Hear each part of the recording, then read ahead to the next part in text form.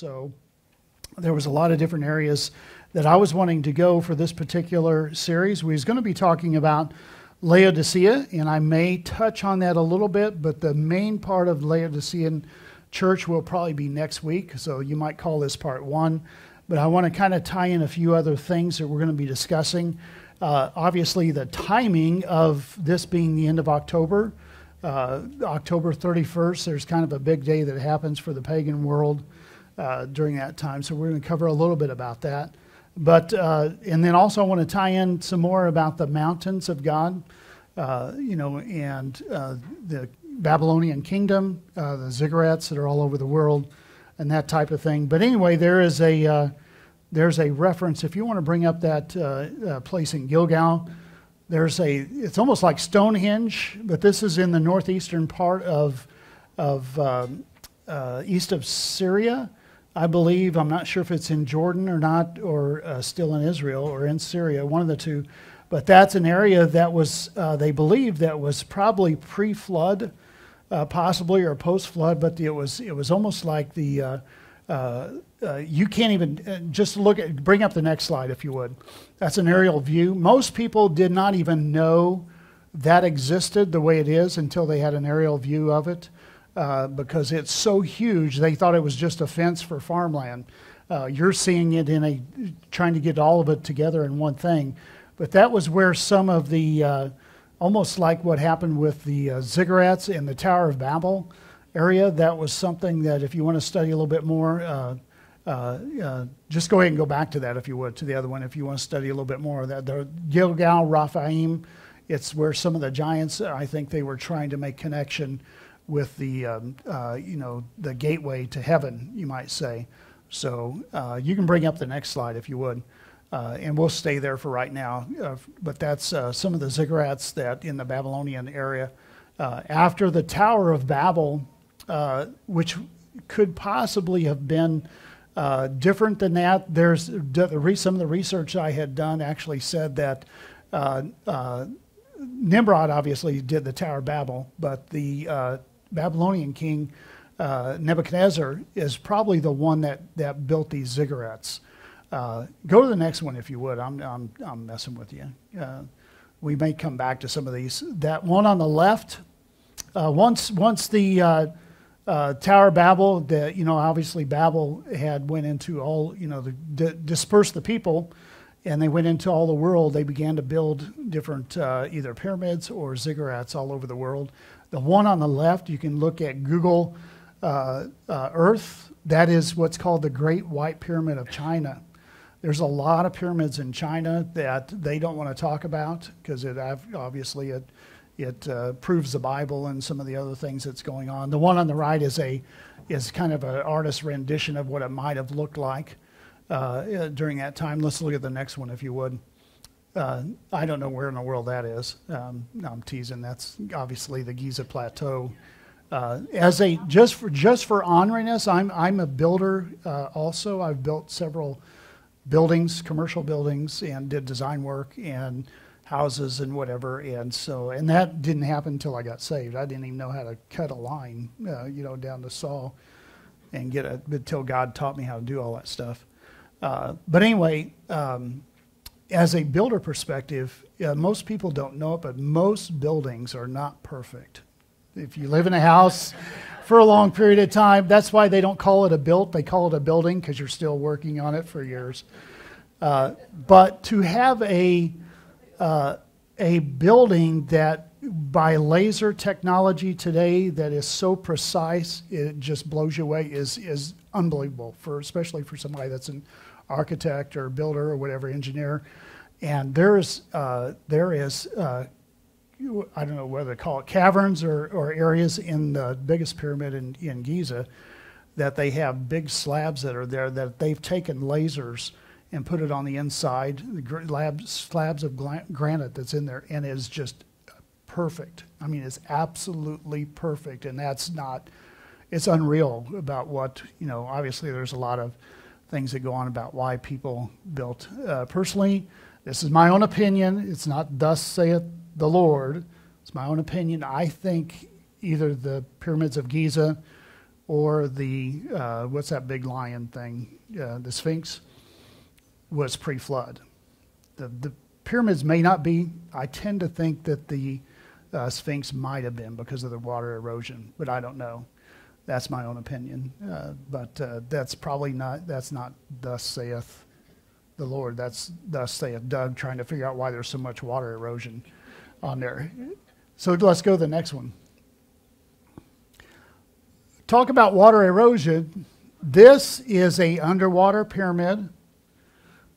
I believe it's in China. It's in a lake. There's an entire city that was buried in water, and they're still discovering it today. In the upper right-hand corner is showing where they have went down into this lake, and they have found these pyramids. And there's pyramids all over the world, ziggurats and pyramids that are all over the world. I mean, I'm just giving you a little bit of taste of what's going on.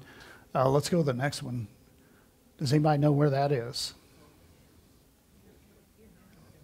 That's a pyramid about 2 hours from us. Cahokia Mounds down by St. Louis. And that is, there's pyramids that was built in America. They don't want to talk about that history that's here. There's actually a serpentine snake-like thing that's out in the Ohio area too. And there's stuff like that that's all over the world. That's pagan issues and stuff. But go to the next one if you would. Does anybody know what that pyramid is?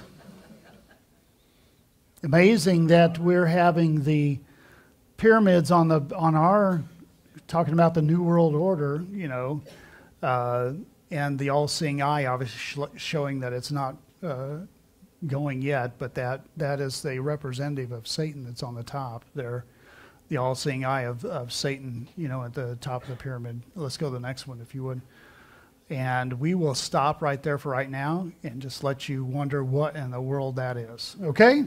All right. So that'll give you an idea of kind of some of the stuff that's going on. But as I was studying this, I want to take you to, let me see if I can find my notes. Doggone it. I printed those dudes off and I didn't bring them. Isn't that amazing? Well, let's turn anyway to Isaiah chapter 2. Thank God I'm doing this by memory then. I think we're going to study in the Bible today. Amen? Carla, would you do me a favor? Would you go print these off for me somewhere? In my office, maybe. Okay. It's, I don't know, there's only like 4 or 5 things on there, but it's called notes. It's called uh-oh, I don't have my notes.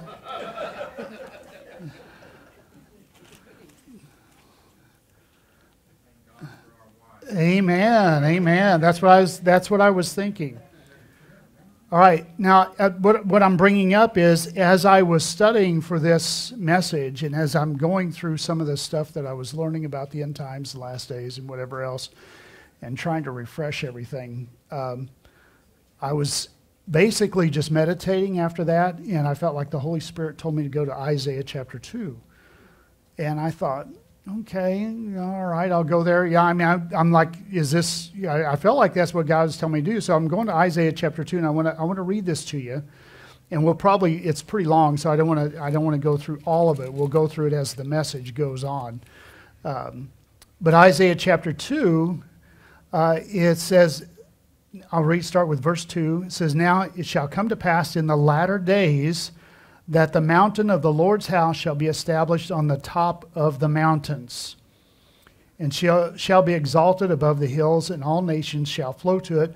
Many people shall come and say, Come, let us go up to the mountains of the Lord.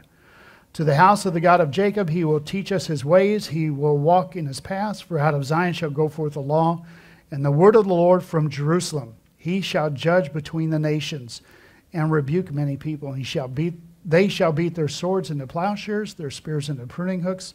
Nation shall not lift up sword against nation, neither shall they learn war anymore." There's so much to be unpacked with this. This is a reference, in my opinion, about the millennial kingdom that's getting ready to happen, where and there's another reference actually from this that's in Micah, also in Micah, I think it's Micah chapter 1. That's actually almost identical to this in saying that. But what I wanted to bring out here was it says, now it shall come to pass in the latter days that the mountain of the Lord's house shall be established on the top of the mountains. The point I was trying to bring up, and we did this before in one of the sessions, think with me back, I know you guys are probably not this old as I am like that, but think with me back to pre-flood time in the Garden of Eden. And the Garden of Eden was where Adam and Eve were, but that was a garden in Eden. It's not just the Garden of Eden, the whole earth is the Garden of Eden. That's not what it is. The Garden of Eden was a garden in Eden, okay? And if you in the research that I've done, it's talking about, I believe there was actually a mountain on the earth during that time. They called it the Lord's Mountain, or it was the area where God actually dwelt with his council, the council of God, that there was other actual beings. And there's a reference to that in Psalms talking about that Elohim will speak with Elohim. Elohim is not God's name. If you look at Elohim or Elohim, it's actually meaning spiritual beings is what it means. Little gods or whatever else, they are spiritual beings. That's why it's not Yahweh is more reference to God's name as opposed to Elohim or Elohim. But in that sense, so all spiritual beings, like the counsel of God, thank you, sweetheart, the counsel of God, I wanted it on both sides.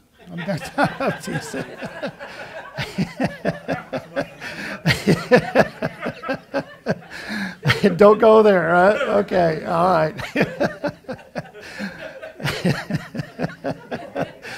Oh, well. Boy, it's getting hot in here, isn't it? No, so anyway, the Lord would meet with his council, and actually, if you think about that, also, whenever the Lord was meeting with his council, at different times where they would call, like if you say in Job, where they called all of the council together, and it says, and Satan showed up, or Lucifer showed up during that time, during this council that was going on, and that was in Job, and it was talking about that.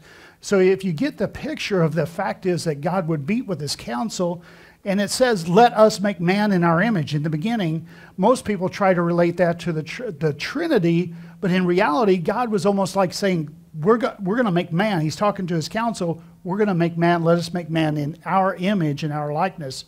And then he says, and I will do that. So there's a council, what's called the council of God. And so God would meet with on the mountains, and he would dwell in the high places. God has always had this, if you think about it, Jesus taught on the Sermon of the... Jesus was transfigured on the... Lots of different things happen on the mountains in that area, and what would happen is that God met with, that he would be on the mountain. I believe there was an area in pre-flood world in the garden area in Eden that was actually a mountain they called the mountain of God, because historically after that people, as if the same way with Noah's flood, there was so many different languages and different nationalities that people would talk about Noah's flood. They would say this happened because they're making reference to an actual event that happened. In the same way, we look at the mountain of God, and they has been passed down throughout the ages, talking about that we know that those are where the gods meet. They're in the mountains, they're in those areas. In the same way that whenever we have, after the flood, post-flood, we have Nimrod, who was one of the first ones that, actually started, the gathering everybody together. God had commanded them to go out and fill the earth. And actually, Nimrod means to rebel against God. He was rebellious against God, and they're building this tower, the Tower of Babel, which means gateway to God is actually what it means. In Hebrew, it's the gateway to God. So they're building this tower. Now, there's several different, like I had said before, there's several different reasons why, the possibility of why they were building it the way they were doing. You could look at it because they were rebelling against God, and they said, one way is that we're going to provide our own way of salvation. We don't care about God, so we're going to worship these entities, the angelic beings that had fallen, and they'll do that in a certain way. And I would beg the question to you also, if it didn't have some significance, people would not do that. You wouldn't have it through the years. Think about it with if you were an atheist and you have all of these people that are believers in Christianity throughout the ages, and they're trying to understand why they would do that. You would look at from an atheist standpoint to the Christianity, and you would say there must be something about that. Otherwise, all throughout these years, all these people would not be deceived. They wouldn't be deceived. So on the other side of the coin, God obviously warns us not to be like that, because there is end results that happens because of their activity that they do. Don't worship those idols. Don't worship those other gods. Don't worship those things. So it's not people that's just worshiping some inanimate object and not getting anything out of it. Believe me, they get something out of that. And it's not obviously what we would get out of worshiping God. They're being deceived and whatever else. We understand that. But there is something that's going on. And that's why, so it's either that they were trying to say, we're going to provide our own way of salvation, and we're going to do our works, we're going to build these edifices, we're going to lift up, they're trying to, and Satan obviously as the controller over that, would mimic God. So these, go back if you would to some of the pyramids, if you would. Let's go back. Stop there if you would. So they would actually mimic God. So once ever the Tower of Babel had collapsed or whatever happened to that, whenever they built the ziggurat and whatever else, and you got people that are scattered all over the earth, that's why they go into South America, Central America, China, I mean, all over the world, even in buried pre-flood. That's why I say there's some things that was probably pre-flood that got buried in that's still under the water. You can look in areas that's actually still under the water from the flood days, and stuff, and that would these particular things, because Satan was wanting to mimic the mountain of God. He wants to be worshipped. That's why it also says in Ezekiel and Isaiah, it says that Satan was cast down off of the mountain of God. You were whatever, you're the king of Tyre or whatever else. You were cast down. You walked in the garden. You did all these things, but you were cast off of the mountain of God. So he's always tried to reestablish his authority all throughout the earth. Now go back to the dollar bill, if you would, which is one of the reasons why we still see that occultic symbol for the end times. That is no accident that that's on our particular money. I hate to say that, but that's part of the underlying infiltration, deep state, whatever you want to call them, that are trying to say we believe eventually there's going to be one world government, one world, new world order, whatever it is. So those are things that are going on. That's not just some symbol. And as much as I hate to say this, I'm going to anyway. Please don't throw stones at me afterwards. There's a statue in New York Harbor called the Statue of... That's an occultic pagan statue. Yes. You can look at that particular statue and whether it was pre-flood or post-flood, that actually about the thing that's wrapped around them. I mean, there's that image has been around for years and years and years. And that was one of the things that quite possibly was a symbol, of Dionysus or something else or whatever, Esther. I mean, there's different ones that you could say, but you can look into the history of the Statue of Liberty. Obviously, we look at it from a different standpoint as Americans, but they, in the pagan world, they always say they're basically deceiving us right in the open, is the way they look at things. They look at occultic symbols and certain things that are basically out there. We look at them as in a whole total different way, but on the pagan side, they have a totally different meaning of what's going on. The Masonic symbols are similar to that, and whatever else. You see some of those things. But I mean, we could go on and on and on talking about symbols. There's another one that's never mind. Never mind. It's not worth it. But anyway, so the mountain of God is something that has been mimicked all over the earth, and that's what Satan has tried to reestablish again. Another way is that the Tower of Babel, like I'd said before, that they wanted to reach the heavens. Some believe that they could actually build an edifice so high they wanted to be able to knock on the door of God and say, we're taking over. That's one of the things that they had thought of, whether that Last one is, and I'm sure there's even more than that, but last one is the fact that it might have been a gateway. So you're either worshiping entities as a pagan religion, which is a high probability of all of that, but nevertheless, Babel means gateway to God. So whether that was a gateway of a portal that they were trying to recreate to go back to heaven, to be able to have this war with God, or it was actually something that was put the saying in their rebellion. Maybe they was building it high enough that they said, okay, God, you go ahead and flood the world again. We'll build this high enough that there's no way you're going to be able to reach over the top of what we're doing. I mean, that's a possibility too. Whatever the issue is, that is some of the things that God, that the enemy has done all over the earth. And so we look at some of those things and we think, it's unreal how we see those. Go back to the next one, if you would, there. Let's go. Yeah, there we go. Does anybody know what that is? What is it? It looks like a portal, doesn't it? I mean, it looks like a portal.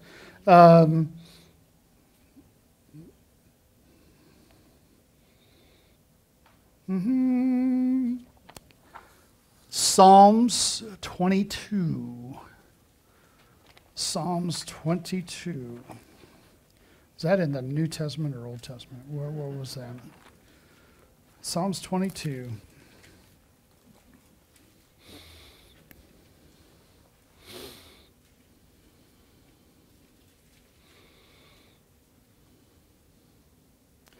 Verse 1 says, my God, why have you forsaken me? Why are you so far from helping me and from the words of my groaning? Oh my God, I cry in the daytime, but you do not hear, and in the night season, and I am not silent. But you are holy, enthroned in the praises of Israel.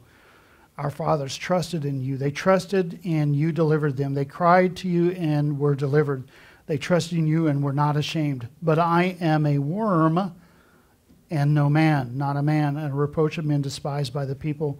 All those who see me ridicule me. They shoot out of the lip, and they shake their head, saying, he trusted in the Lord, let him rescue him. Wasn't that one of the thieves on the cross said to Jesus? Let him deliver him, since he delights in him. But you are he who took me out of the womb, and you made me to trust while my mother's breast. I was cast upon you from birth, from my mother's womb. You have been my God, but not far from me, for trouble is near, and there is none that help. Many bulls have surrounded me. Strong bulls of Bashan have encircled me. They gape at me with their mouths like a raging, roaring lion. And I'm going to stop there for a second because I want you to remember verse 12 and 13. Many bulls are surrounded me, strong bulls of Bashan who have encircled me. They gape at me with their mouths like a raging, roaring lion. The bulls of Bashan is not actual bulls. Actually, that area in the northeastern area of Israel. Go back to the first slides if you would. There you go. That area, go to the next one if you would. Go back to it. Yeah, there we go. In that area, there was, where they said there was grazing, but there was the area that was a little bit south of that it was more like a desert. It was almost like Salt Lake Flats or something. They're saying the Bashan area, it was not really good for grazing. There was a person that had done some study for that. There was no way it was actually physical bulls that was being grazed in this area. But we know this is a reference of Jesus being on the cross, talking about the bulls of Bashan. The bulls of Bashan, go back to that gateway if you would. The bulls of Bashan actually were a reference to some of the giants, the Nephilim, the giants of that area, and whatever else, where it was saying that they were after Jesus after he had died, that they was going after him, and whatever else, the bulls of Bashan. This particular, let's go to the next one.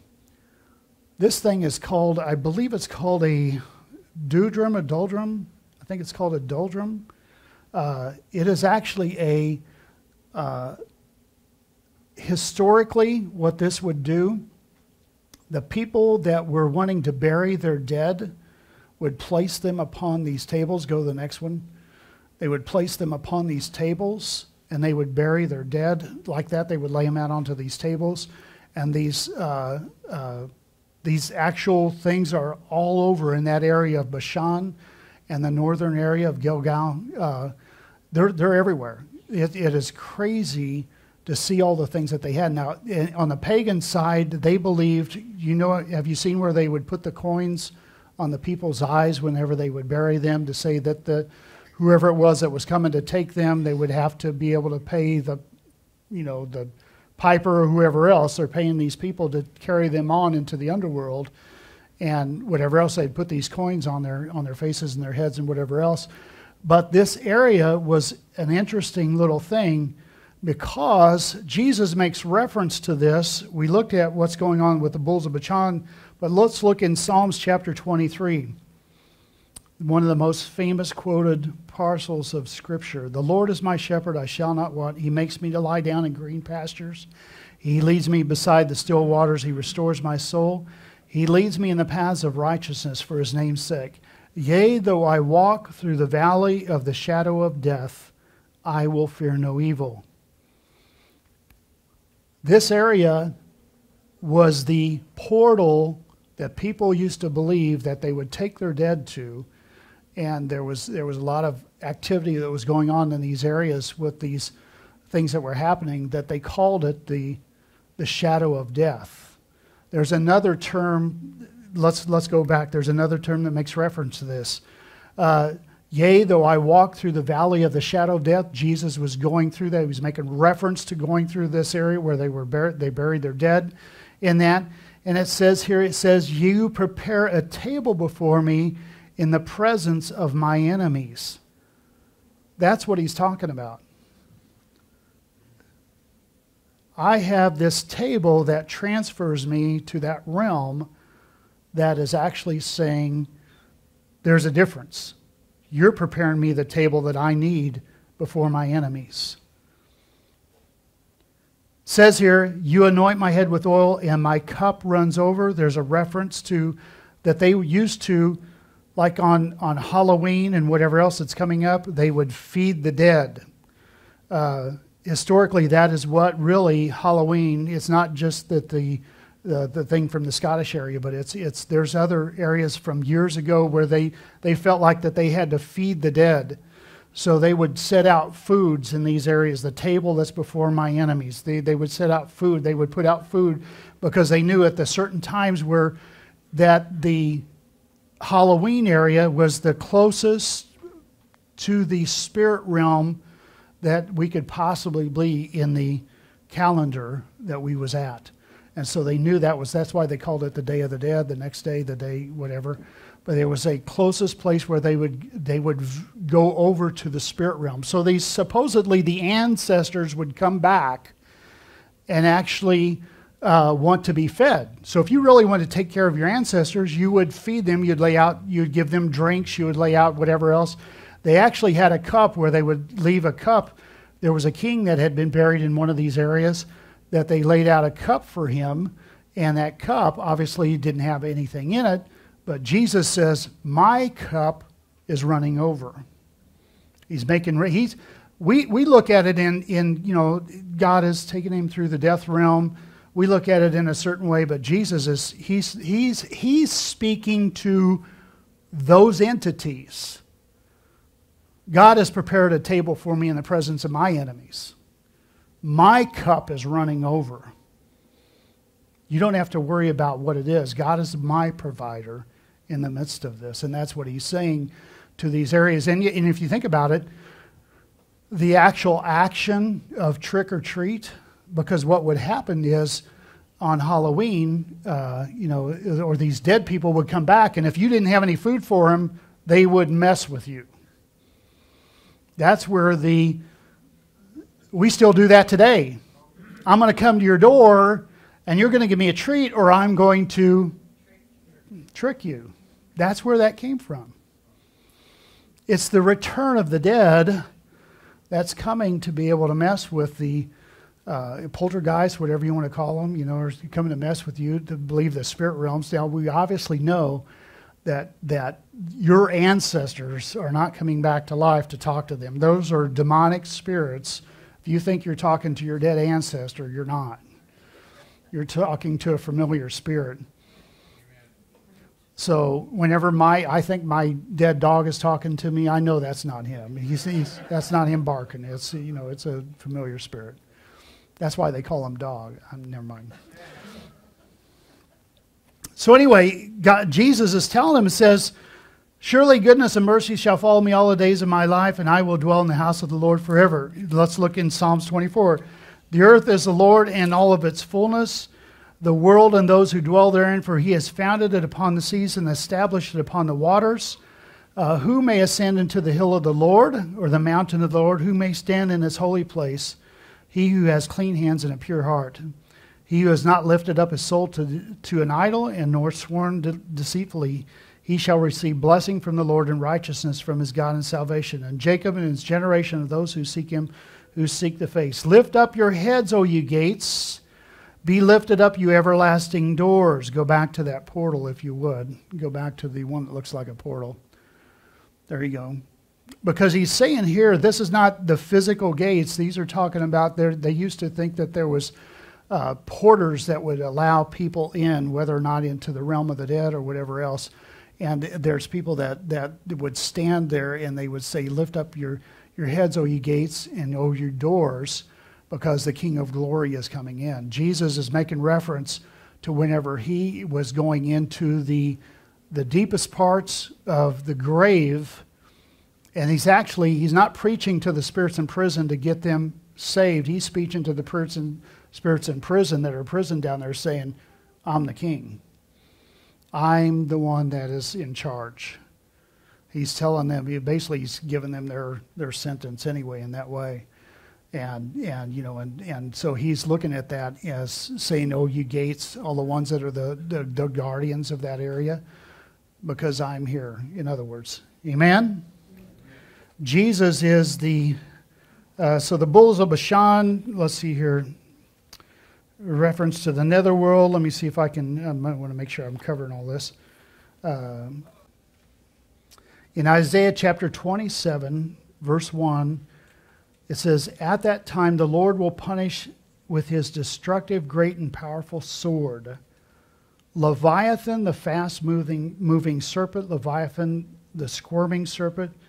He will kill the sea monster. That was God making reference to what's going to happen in the end times, where God eventually is going to be this war between the two cities, Babylon and Jerusalem, the war between the mountains of God, and then also go to the next one, if you would, keep going. Next one, that one there.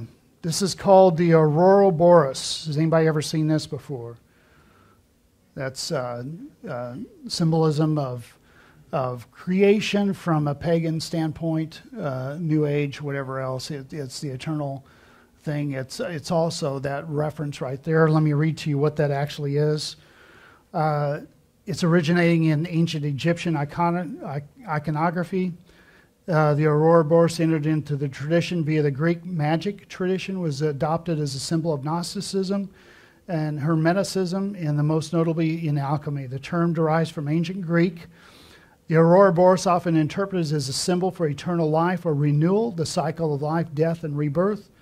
The process of the snakes symbolizes the transmigration of souls. The snake biting its own tail is a fertility symbol. The tail of the snake is a phallic symbol, and often the mouth the womb-like symbol. But first known appearance of the Aurora Boreas motif, enigmatic book of the netherworld, the ancient Egyptian funerary, the tomb of King Tut in the 14th century BC. The text concerns the actions of God Ra and his union with Osiris in the underworld. The Aurora Boreas depicted twice on the figure holding their tails in their mouths, one encircling the head and the upper chest, the other surrounding the feet of the large figure, which may represent the unified Ra Osiris, born again as Ra. Both serpents are manifestations of deity mayhem, which is other funerary text protects Ra in the underworld journey. The whole divine figure represents the beginning of the end of time. The Aurora Boreas appears elsewhere in Egyptian sources, while many Egyptian serpent deities. It represents the formless disorder that surrounds the orderly world involved in the world's periodic renewal. The symbol persisted in Egypt in Roman times. Now, the one thing I want to bring out about this Aurora Boreas actually is symbolic also of the dragon, Leviathan, that God is going to deal with. But it also is talking about the Ouroboros is the king, you might say, is the entity that talks about, what is the word for that? It's chaos, you might say. The stuff that's going on in our world today where they're actually, they're crying out for chaos. I don't know if you know this or not, but the people that are rioting in the streets, whatever else that's going on, they're actually praising the gods of chaos and calling for their ancestral gods to come and be a part of what's going on in our world, to call for for the enemy to take over. They're praising the gods of chaos. This symbol is a god of chaos that happened. That's actually symbolic of Satan, the dragon, and whatever else that God is going to be overthrowing. Amen. In the last days, God says that He is going to. And where was I reading at? I think it was in that God is going to destroy the serpent of the sea. God is going to destroy that serpent. That's one of the things that He's planning on doing, is taking care of that serpent, which actually represents the enemy. So, amen, amen, amen. But I'm going to go back to Isaiah chapter 2, if you would. Isaiah chapter 2.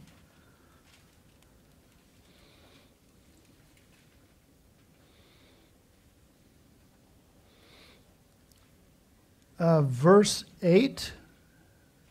Oh, wait a minute. Let's go with verse 7. Verse 7, their land is also full of silver and gold. There's no end to their treasures. Their land is also full of horses. There is no end to the chariots. Their land is full of idols. They worship the work of their own hands, for which their own fingers have made. People bow down, and each man humbles himself.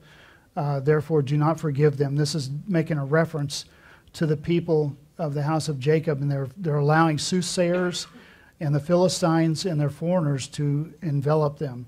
And this is one of the things that God is saying, all the proud things, all the things that are made with hands, all the things that are silver and gold, that He's going to show Himself strong in the last days over these things. In verse 10 it says, enter into the rock and hide in the dust from the terror of the Lord, the glory of His majesty. The lofty looks of man shall be humbled, the haughtiness of man shall be bowed down, and the Lord alone shall be exalted in that day. For the day of the Lord of hosts shall come upon everything proud and lofty. And in verse 17, second part says, the Lord alone will be exalted in that day, but the idols shall utterly be abolished. They shall go into the holes of the rocks. It's talking about the people. Into the caves of the earth, for the terror of the Lord, this is during the great tribulation, and the glory of His majesty, which arises, shall shake the earth mightily. In that day, man will cast away his idols of silver and his idols of gold. In other words, they'll be throwing the gold and the silver in the streets. It doesn't mean anything anymore. Which they have made for each who himself to worship. To the moles and to the bats, to go into the clefts of the rocks, into the crags of the rugged rocks, from the terror of the Lord, the glory of His majesty, which arises to shake the earth. So during the tribulation period, people will be trying to hide themselves from the wrath of God. He says, I'm coming and I'm going to destroy every high, lofty thing. Go back to the mountains, if you would, or the pyramids. Everything that's been high and lifted up, go to there you go. Everything that's been exalted, even the things made by man, everything that we worship is going to be decimated. God is going to destroy all high places.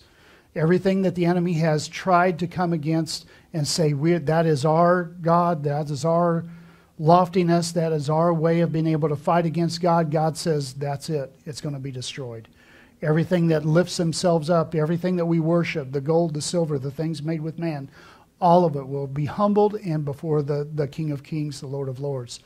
God will humble all those things. He's going to show His power over everything that's built by man that we trust into, whether it's the horses, the chariots, whether it's our own selfish ambition, whatever it is. God says, this is the challenge that I'm coming against, and I'm going to destroy it all. And God will destroy those things. Everything's going to be broken down. It's the ultimate battle that Satan is going against God, that we are a part of. This whole, we've stepped into eternity that is happening right now, that's been going on since the beginning.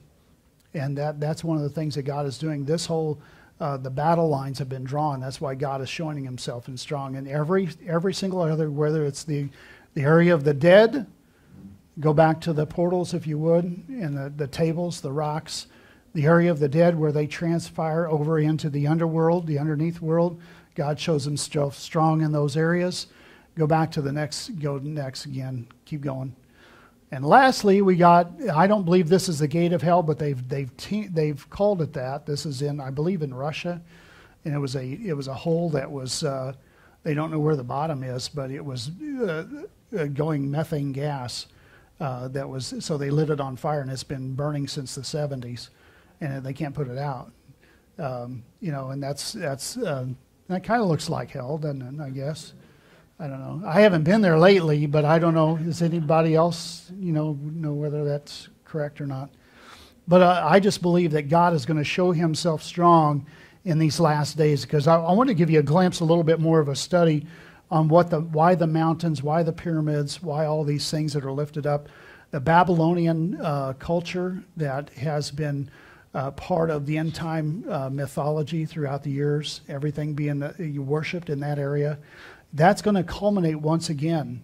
It's going to get to the place where it's going to be the ultimate standoff during the Great Tribulation period. That's going to be the all that Satan has, that he's going to put out, is going to be fought against God and his kingdom. And those are the things. So I'm kind of giving you an overview of what the war really is going on that has been that way. Satan has always mimicked himself to try to look like God. Go back to the pyramids again, and stuff. Or the dollar bill, I guess.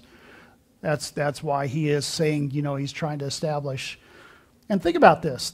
The U.S. is the most powerful country in the world. There's no doubt about it. I mean, hands down, we are. And yet the enemy tries to come in to corrupt the people that are in power to do stuff like this, to be able to control the end times events and whatever else. Why do you think Donald Trump has so much problem with dealing with the deep state? The people are there whether the presidents are there or not. I was getting ready to tell. I'll tell you privately if you ask me, but I seen a vision whenever we was looking at the what was that happened, the debate the other night. I seen a vision of something God showed me about Biden. So I'm not going to say that on the air, but if you want to know. And it's not that I'm afraid of that. I'll tell you anyway. But just write me. I'll tell you. I don't care. But anyway, I want to share that. I think is kind of interesting. But part of the church responsibility, and I'm going to tell you this though, part of the church responsibility as the church of God, the people of God. Now this is a dream that I had, and it kind of shook me to the core a little bit. This dream that I had the other night, this was this week, I had dreamed that I wasn't the instigator of it, but I wasn't also stopping it. I wasn't causing anything to stop it, but these people had actually gathered like about 10 people together, and the next thing I seen in the dream is they'd bound them up. They had actually made them strip. They'd bound them up really tight, like they're on top of each other, just the way that during World War II, how the bodies were laid on top of each other. And they were going to sacrifice them by fire. They was going to kill them alive and burn them by fire. And I said, I got to do something. I can't stand for this. And so I'm like going to call the police, and then the people are telling me, well, you're going to get in trouble too because you were part of it. I said, I don't care. I've got to do the right thing. I have got to stop this. And so I... somebody else was calling the police, but while they were coming before I could let them catch these people on fire, I actually helped me and some other people actually got them unbound and got them clothed and started giving them water and whatever else and got them set free. And then I woke up. And so, I was looking at that, and there's lots of different things. I was telling Carla about it. She goes, well, that's part of our responsibility as Christians. People that are bound to go to hell, it's our responsibility to rescue them. Amen. Amen. Did you have something? This week I saw a picture, a vision of President Trump being tied down, and the enemies, the people that were fighting against him, say, go ahead, fight, and he was tied down. But we, the Christians, are supposed to untie him and Amen. Amen. Amen. That's good. That's good. Amen. I believe that. I believe that. We're the responsibility for us to pray for our nation like ever before, and pray because as the U.S. goes, it influences the world, whether they like it or not. They do. That's why everybody all over the world's all doing this mask thing, and whatever else. Even if they don't have COVID, they don't care. They like masks, I guess. I don't know. But anyway, so we need to be our responsibility. Don't forget the mission that God has called us to set people free from the bondage of hell. Amen. That's our goal. That is really our goal. Any way that you can ever lead somebody to the Lord, it's real easy. You just ask, say, would you like to accept Jesus? Do you believe that he died for you on a cross? Do you believe that he rose again from the dead? Yes. And you want to be saved? Yes. And you lead them in the prayer. Say, Father, forgive me of my sins. Come into my heart. It's real easy to do. I know it's scary, but it's real easy to do. If you've never done it, try it. Grab somebody behind the Walmart checkout counter and tell them whatever it is. I don't know. But anyway, did you have something? Can I do a little short testimony? Yes. Yeah. Do you want that on recorded? Okay. Amen. Amen. Amen. Good. What's your name? My name is Scott. And my last name is Root. And, how long have you been an alcoholic? I'm about Southeast. 25 years. I've been studying curses and blessings this week, and I had something happen to me Thursday that really just kind of changed my life. Years ago, well, let me say this. The definition of an occult is that which is hidden or covered. And I learned the definition of a curse is an invisible, hidden course sent against you to hinder your life. Well, I was listening to an audible book by Derek Prince about curses and blessing. And to make this story short, I won't go too long with it.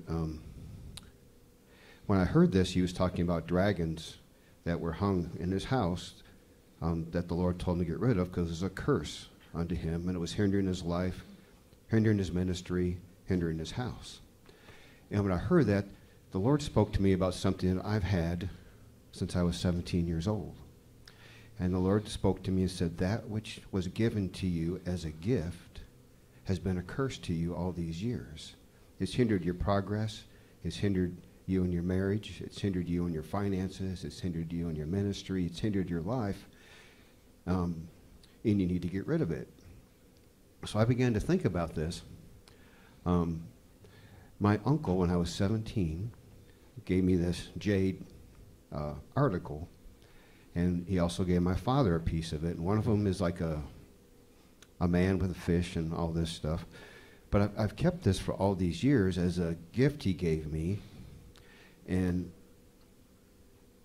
I just want to say this, that sometimes the enemy can be so subversive.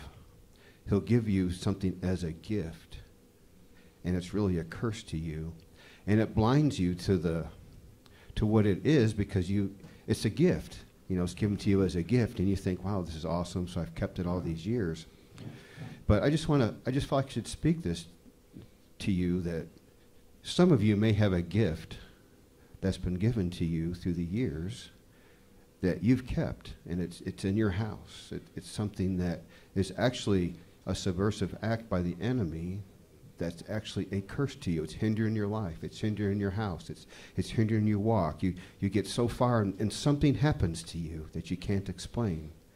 And I just felt I was supposed to just speak that. So I got this out last night, showed it to my wife, and I'm trying to figure out if this thing is a god or not from China.